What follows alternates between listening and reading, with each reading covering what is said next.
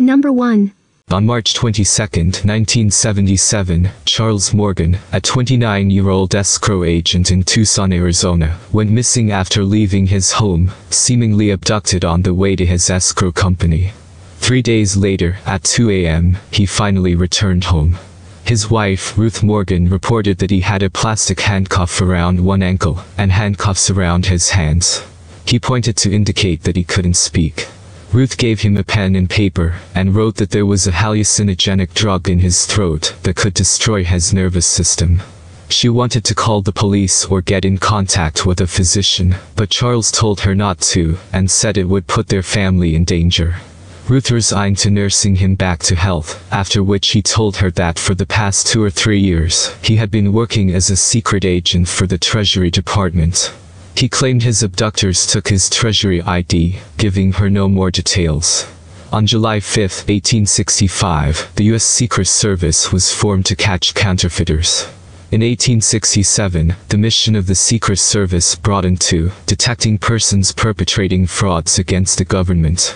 It was part of the Department of Treasury until 2003, and is now part of the Department of Homeland Security. Charles Morgan body found shot in the back of the head 2 months after Charles's disappearance. He is reported missing again. After 9 days, Ruth receives a phone call. An unidentified woman tells Ruth, "Chuck is all right," Ecclesiastes 12:1-8, and then hangs up. 2 days later, on June 18th, his body is discovered lying 40 miles west of Tucson, near his Mercury Cougar. Charles C. Morgan had been shot in the back of the head by his own gun, a .357 caliber Magnum revolver. He was found wearing a bulletproof vest that he reportedly had been wearing after his first disappearance, a belt buckle that concealed a knife, and a holster. A pair of sunglasses found at the scene were not his. Pima County Sheriff investigators searched his car, and found several weapons and a cache of ammunition. The car had reportedly been altered so that it could be unlocked from the fender. On the rear seat of the car, Morgan's tooth was discovered, wrapped up in a white handkerchief, and yet, that isn't the strangest thing investigators found at the scene. Bizarrely, there was also an item pinned to Morgan's underwear, a $2 bill, with 7 Spanish surnames and a map of the border area. The map led to the towns Robles Junction and Salacity, an area between Tucson and Mexico. Those towns had a reputation for smuggling at the time, a fact that will become important later. Above the list of surnames was the note, Ecclesiastes 12 and arrows, pointing to the numbers 1 and 8 within the bill's serial number. Some of the writings on the bill had alleged Masonic references. Charles also had a piece of paper with directions to the site where he was found. The directions were in his handwriting. Medical investigators say he had been dead for only 12 hours when he was found. Strangely, there were no fingerprints found at the scene, not even on the gun. On Morgan's hand, they found gunpowder and residue. It is likely for this reason the sheriff's department labeled it as a suicide, and for years, that seemed to be the end of the Charles C. Morgan case, a supposed suicide with twisted clues that seemed to suggest otherwise. Morgan's death was, in fact, a suicide. There was gunpowder on his hand, and the gun used was his own, yet, Morgan was right-handed, and the gunpowder and residue was on his left hand. It doesn't make sense for him to use his left hand to shoot himself in the back of the head, let alone use such an awkward position to kill himself. Furthermore, the crime scene suggests the presence of someone else, such as Morgan's tooth, the pair of sunglasses that didn't belong to him, and the bizarre $2 bill. Morgan was killed due to being in the Secret Service. It should be noted that Morgan was not definitively in the Secret Service, but if he was, as he said to his wife, it's possible that this led to his murder. Morgan allegedly had done escrow work for organized crime families. Shortly before his death, Morgan had also testified in a secret state investigation on illegal activity on both sides of the Arizona-Mexico border.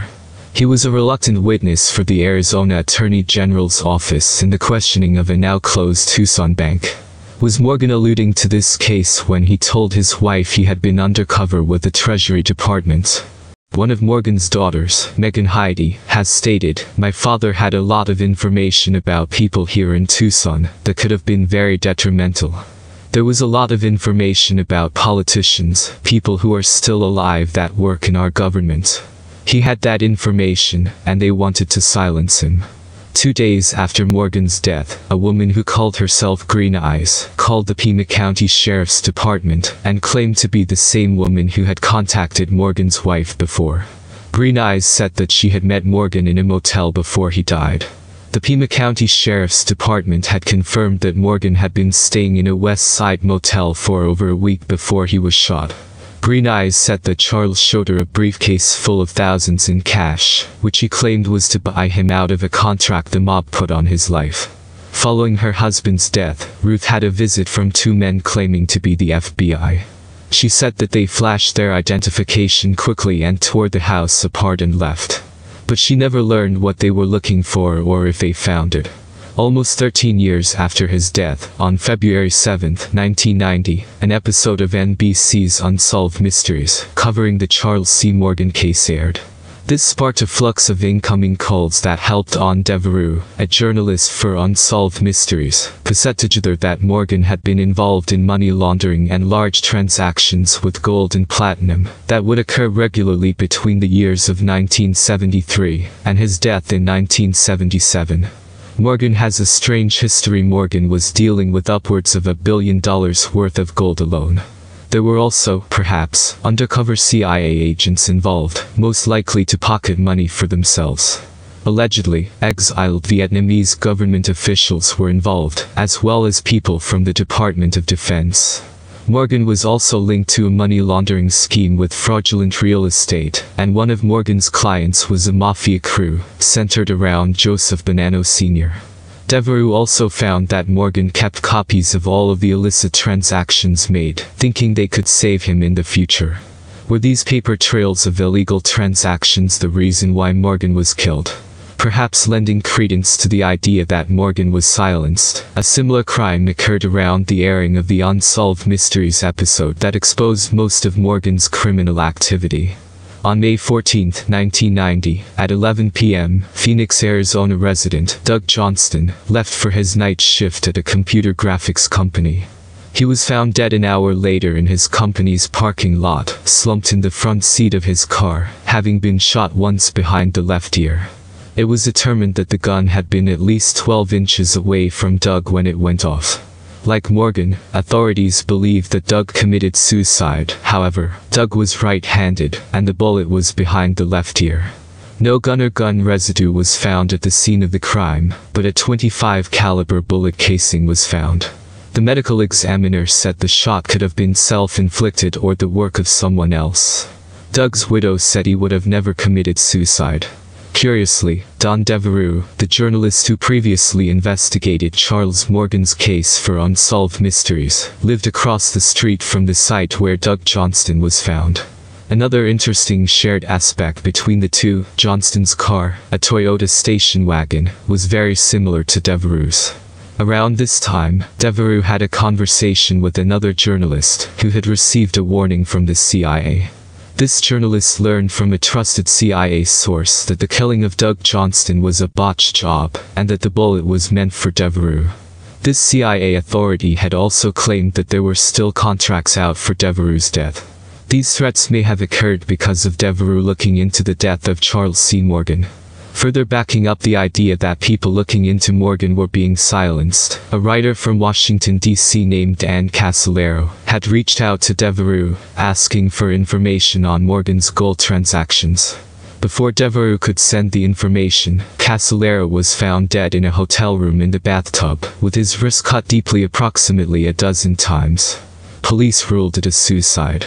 Dan Casolaro's brother, a doctor, said that Dan was so squeamish he would barely let his brother prick his finger for any blood work, which does not add up with Dan Casolaro's method of suicide.